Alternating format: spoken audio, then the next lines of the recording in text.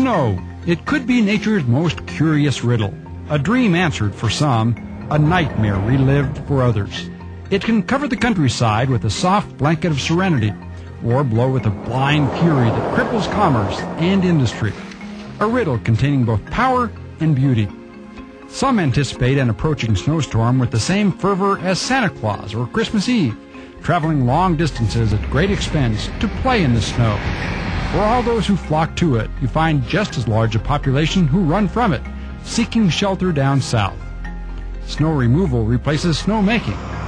Urban areas spend hundreds of millions of dollars removing snow from sight. Cities spread on streets 8 million tons of salt at a cost of more than $250 million. Snow has the potential to nurture and destroy. In much of the Mountain West, 60 to 75% of annual precipitation falls in the form of snow. But snow can also flood fields and cut crop yields, collapse roofs, and tear down trees. It can ground air travel and send the morning commute into a spin. The negative power combined with the innocent beauty makes the job of the weather observer invaluable and challenging. We measure snow to describe it and compare, study, and prepare for it.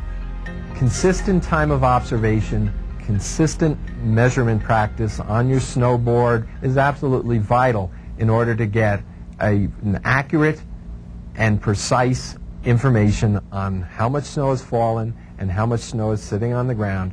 So for climatologic purposes, we can understand the climatology of snow, and in terms of climate change, we can understand the variability of snow through time.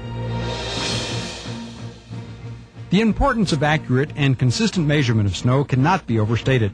Information gathered helps to compare one location to another for a particular storm, for a winter, and for long-term differences in average snowfall. It's also used to track long-term, year-to-year, and decade-to-decade changes. Observers gather information on precipitation, new snow accumulation, and total depth of new and old snow and ice on the ground. Precipitation includes the water content of the snowfall, plus any other moisture that fell in the previous day from rain, freezing rain, ice pellets, or hail. Snowfall is defined as the accumulation of fresh snow since the last observation. Snow must be measured on a snowboard or appropriate surface, such as a backyard picnic table, as long as there is little drifting. Snow depth is the total accumulation of both old and new snow and ice measured on the ground. Well, one of the essential ingredients in taking good snow measurements is finding a good representative location to take those measurements, and one of the best times to think about that is before it snows.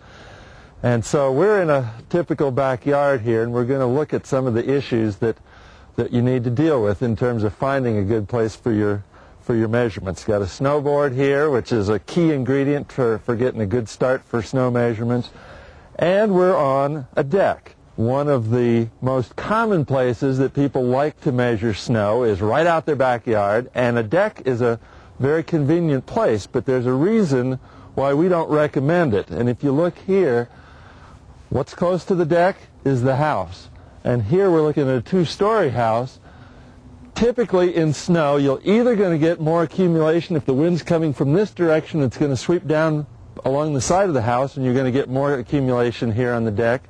Or if the wind's from another direction, it's going to blow off the roof down here on the deck, and we're invariably going to have more accumulation here than actually fell. So this isn't where we want to do our measurements. We are going to look at the critical issues that we have to deal with, which are typically obstacles, convenience, because we do want to be able to get to our measurement site quickly, and we want it to be somewhere where there's not a lot of traffic in the backyard, but where it's a convenient access but not obstructed. Also want a level exposure, as level and horizontal as possible, and then we've got a good start. Well, I think I've spotted a good location in this yard. Our obstacle here is the fence, about 6 feet tall. We'd like to be 10 or 12 feet away from that, but still be as far away from the house as we can, and from our big obstacle over here, the tree, looks like this is a good distance. We're going to call it right here. We're not too far from the door, not in a traffic pattern, nice level grass, good open exposure. This is going to be the site for measurements here. The tools for measurement